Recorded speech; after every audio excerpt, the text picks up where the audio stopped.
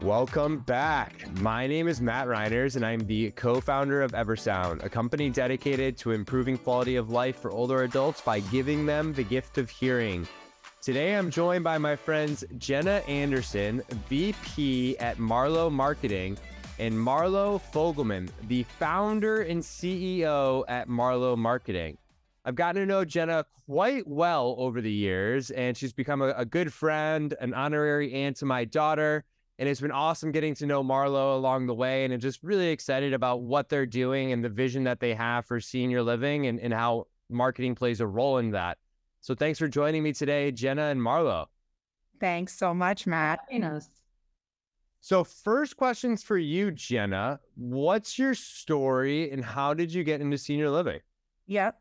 So you know a bit about my story, Matt. And I don't know, I guess it was like 17 or 18 years ago. I was in real estate and I was doing really bad. And I had just like put my first house under contract. And, you know, you have all that money like allocated and spent. And it fell through. And on my way home, when I was like crying into my steering wheel, my mother called me. And, you know, my mom's in this industry as well. And she heard me, you know, sobbing hysterically after the phone and said, you know, why don't you think about senior living? So I started off in sales and thought I would do it for a year. And 18 years later, here I am. Amazing. And then Marlo, a question for you. What inspired you to start your own business, especially a marketing company? What inspired me? Well, I had a rather untraditional path into marketing. I moved to Boston originally to go to law school. So I'm actually a licensed attorney in New York and Massachusetts. And I fell into a job in PR at the largest independent agency here in Boston a long time ago. And really long story short, Starbucks come into New England in 95 by buying a small 6-unit chain of coffee shops called Coffee Connection, and just did a really poor job of integrating into this market. I think they did not really understand the real impact Dunkin' Donuts had in this market at the time. And so they went through 5 PR firms in 5 years, hiring and firing. They've been at the agency I started at for 6 months. They weren't happy. They put me on the business. I turned it around in 3 months and ended up keeping the account for 5 years and started the agency about 4.5 years later. So it was really because of that experience working with Starbucks and my second client was one of the first boutique hotels and super high-end restaurants in the country. And it was a really interesting way for me to learn about the industry and see whether you're selling a cup of coffee for $5 or you're selling, you know, a hotel room for, you know, $2,000. Ultimately, it all comes down to not just awareness, but really the education behind it. And that's something I think that has really helped lead us to where we are today. Somehow that's way cooler than I. Well, I think I didn't know I was talking to like a rock star in terms of someone who took on Dunkin' Donuts here in the New England market. I mean, I feel like that is a religion for some people here. So, but that's awesome. And I know, Jenna, recently, you know, you have left the provider side and have come to the dark side of the vendor side. Just wondering what inspired that, or what made you want to move over to this side of things? Yeah, that's funny because when I first told you, the first thing you said was welcome to the dark side. So familiar with that from you. Yeah, I, you know, once I got into senior living, like on the provider side, I really didn't see myself leaving. And honestly, it was meeting Marlo and working with her team, which I was able to do at my last company. I was the CMO and worked with Marlo and her team. And that's honestly what did it. It was super inspiring. It was really eye-opening to see how, you know, she could impact not just one company, but many companies. And for me, just something, you know, I just felt very connected to what she was doing. And so when the opportunity presented itself, it was just a no-brainer. Yeah, makes sense. And, you know, there's good things on the dark side too, I must say. But I find it funny that talking about sales, normally you say if a journalist leaves like a newspaper or magazine or coming into the PR world, it's the dark side. But I find it interesting that sales coming into marketing is still, why is marketing the dark side? He means the vendor side. The vendor side. That's Yeah, it. yeah. You go. Yes. Yeah. Yes. That was the first thing he said. Yeah, and it's funny because you see that move happening a lot. People coming from the provider side to the vendor side. It's definitely rare the other way. It does happen for sure, but it's it's always been my running joke that the vendor side's the dark side, but we do good things too. Yeah.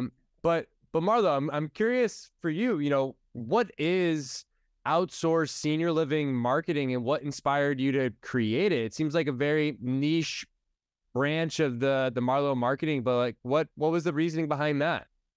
Yeah, it's actually it's about an evolution. I mean, so I started the company in 2004, and at the beginning we were very specialized in hospitality. And then from there we grew, and we had a really broad number of clients across all spaces. And I would say probably in I should have looked this up. I don't know, maybe 10 years ago, we worked with another senior living provider out of Long Island who was opening a community here on the South Shore. And they basically hired us. We didn't, there wasn't the moniker on it at that point, but it was basically outsourced marketing where we handled everything for them. And it was all about lead gen. And this was really before digital really wasn't a part of the story at that point. So it was at least 10, 11 years ago.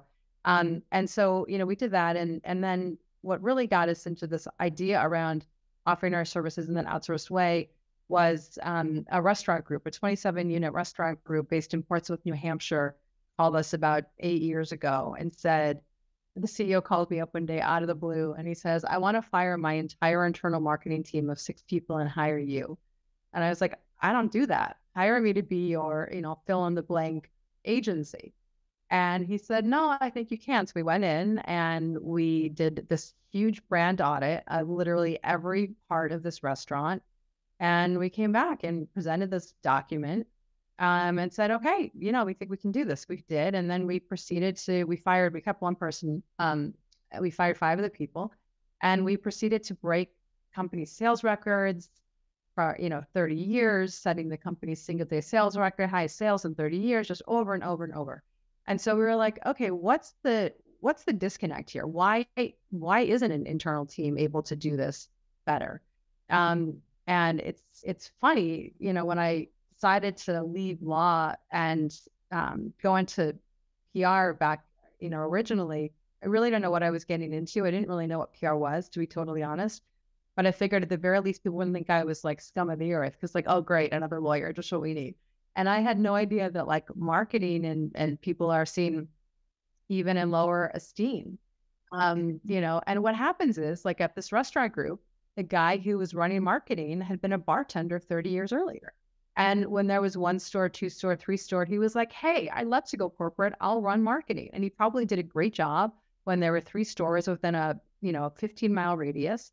But 30 years later, he just wasn't, really, he didn't really know what he was doing. And I've seen it again and again. I was just in Phoenix at a conference, and there was a guy who had been a CMO who I said, oh, what do you do? We were sitting on a bus going to an event. And he goes, oh, I was a CMO, now I'm my second day at a sales job for a restaurant technology company. I was like, and he was in his 50s. You left a CMO job to do technology sales?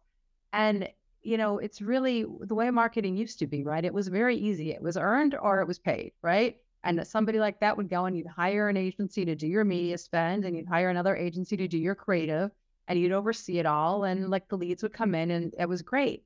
But marketing has become so fractured over the years. So many different tools in the toolkit. And even now we're getting calls from people who their marketing experience was running the loyalty program. And that was what they did for marketing. And now they were the person in charge of, director of marketing or CMO roles. And so it's just been, I think, a really interesting evolution of the space.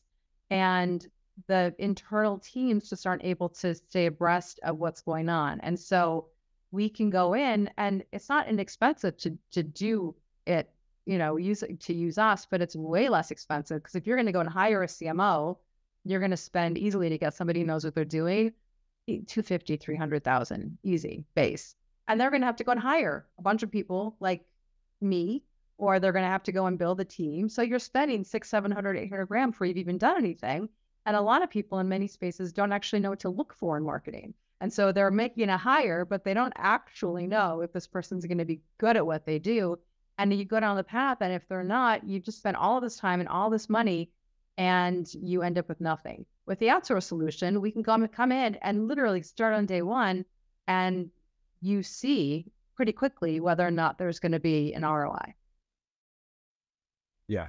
No, yeah, it makes perfect sense too, right? I mean, I think the landscape is changing so fast, and what I've seen with people working in some of these, some of these communities and some of these corporate offices, they just can't keep up, right? They're putting out so many fires that they can't keep abreast of the latest and greatest. And we kind of talked about the evolution leading up to this point, and I'm curious whether Jenna or Marlo, like, where is the future of senior living marketing going?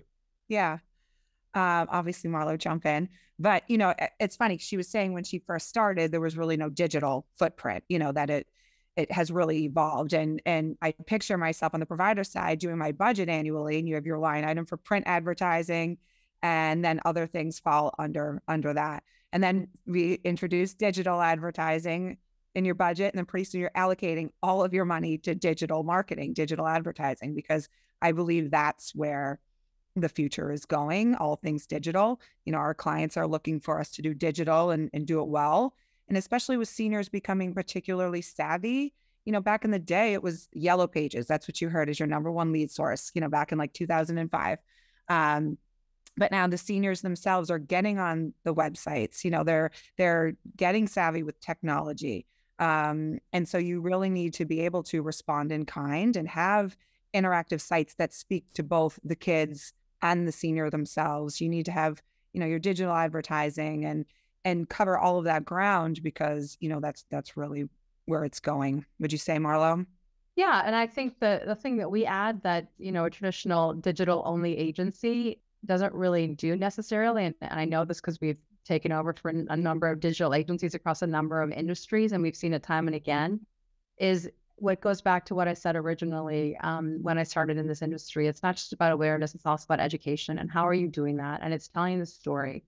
And there's a lot of digital agencies that aren't doing that well. They don't know how to do that. And so they might know how to create the ads or, whatever it might be, but they're not doing it in a way that's compelling. Or even if they are, and for example, and one of the reasons I think this outsourced model and why we decided to sort of codify it when we launched this website in April was a result of COVID, to be completely honest, right?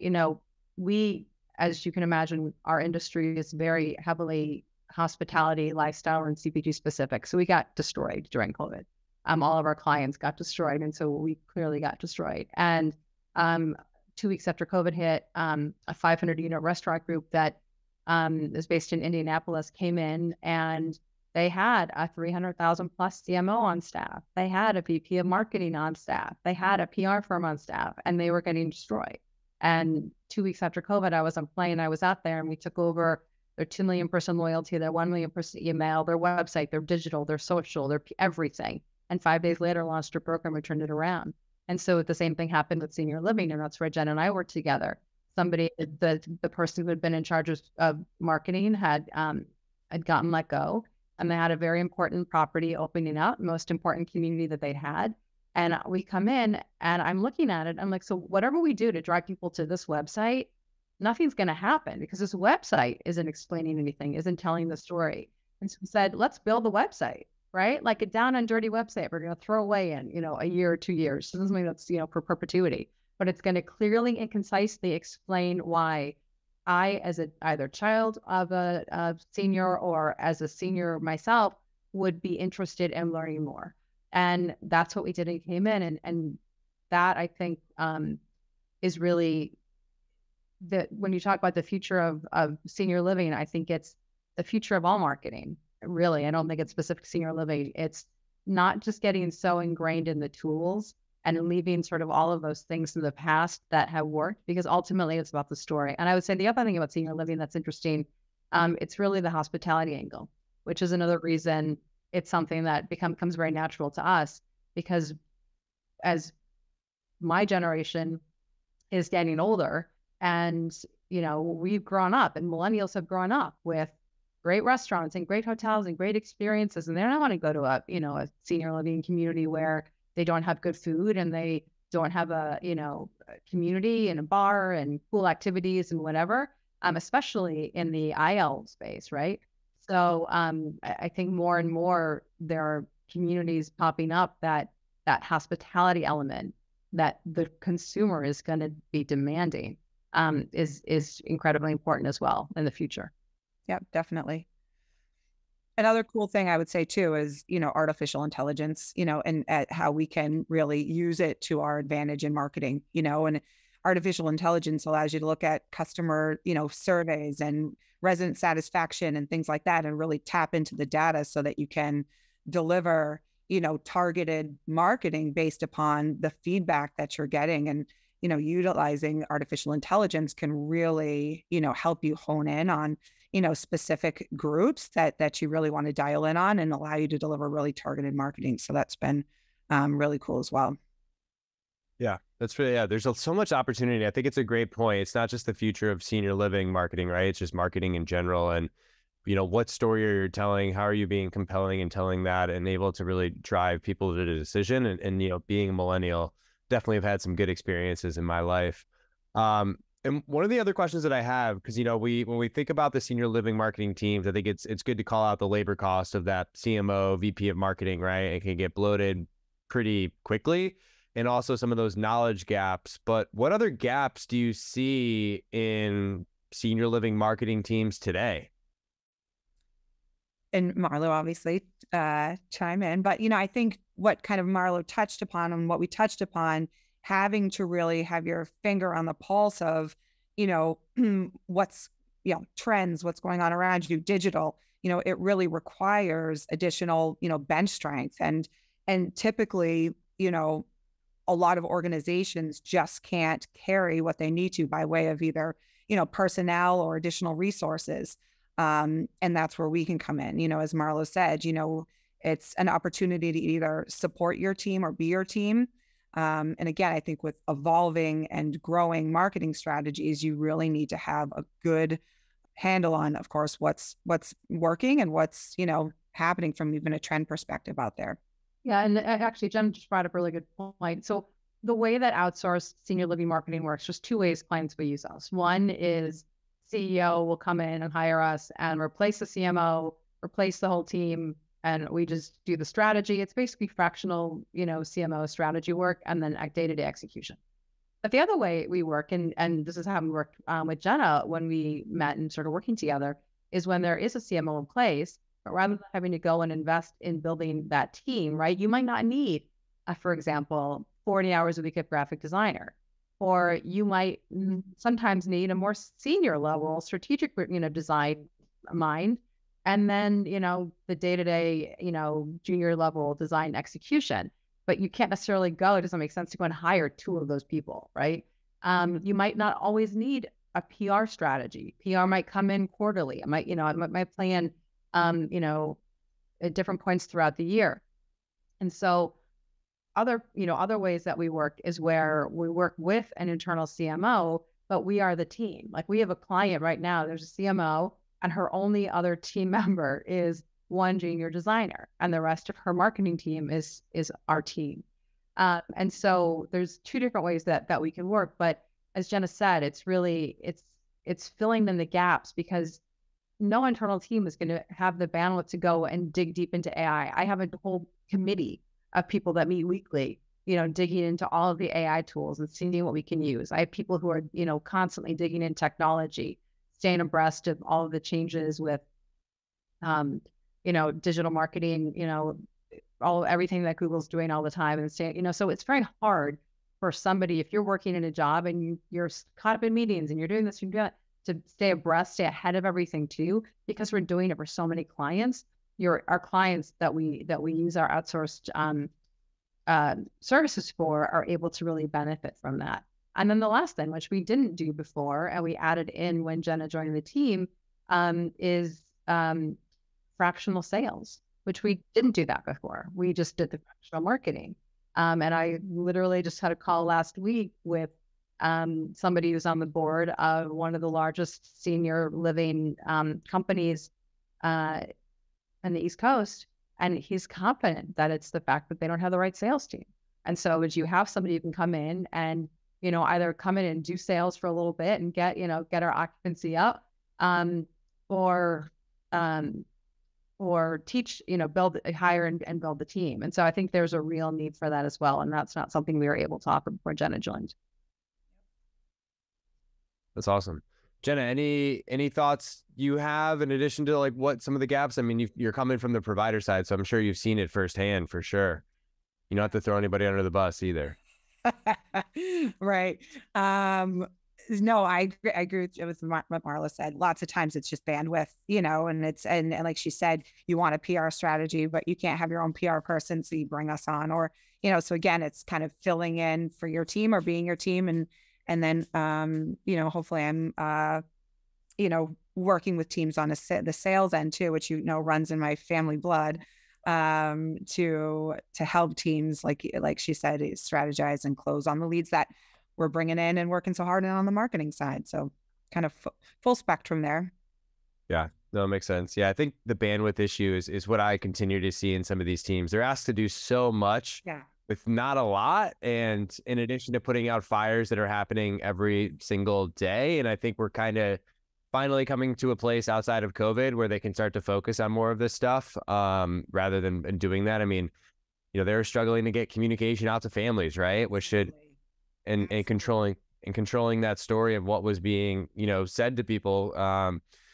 It was definitely a tough few years, especially for marketing and the stories that were being told that the news like to get their hands on and tell from these senior living communities, which, and of course, if it bleeds, it leads in the news. So, and my last question, you can either combine your three thoughts or do it individual. Okay. We make the rules here. If you were to provide senior living providers, whether marketing teams or the operations teams or that CEO who might be listening, or even my mom who might be listening, just three guiding. She was. I thought you said. Yeah, she is. She's my most dedicated fan. That her and the person that edits this are definitely my two guaranteed listens.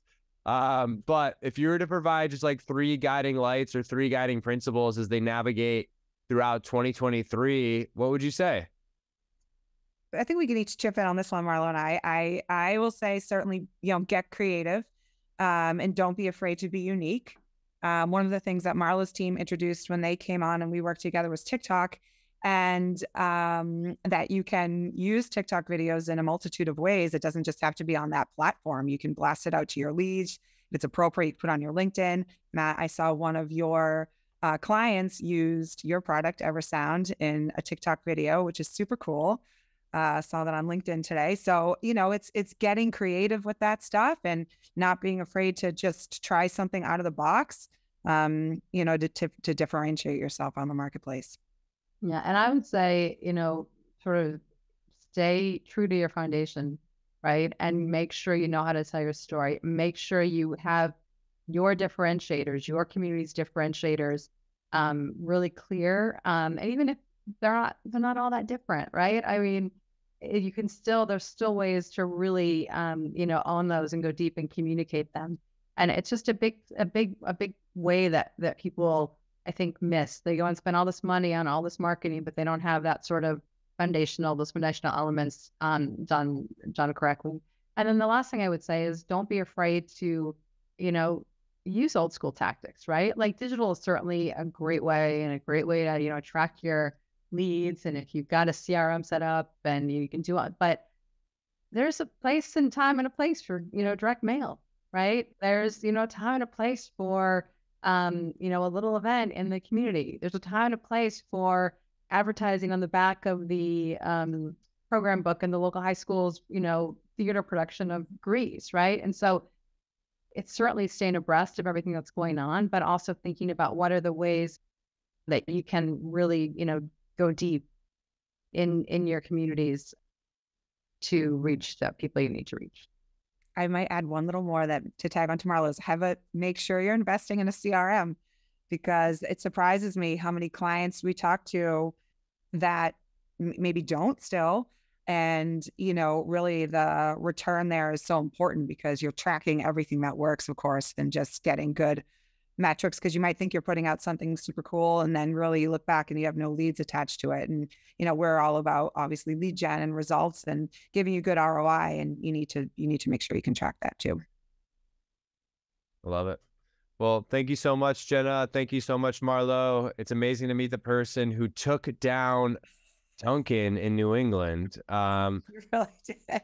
That's awesome. But no, I think you guys are doing some really, really cool stuff and filling a need, right? Filling a need in the market. And I think where we'll continue to grow and what I continue to see, I think it's, people within the senior living industry, they were a marketing director at a community, did really well there. And then they move up the chain and, are lacking some of that grand scope of things that an agency can provide. So thank you guys for joining me here today. I appreciate you, Jenna and Marlo. And I know our listeners will get a lot out of this too. So thank you. Thanks, Matt. Thanks, Matt.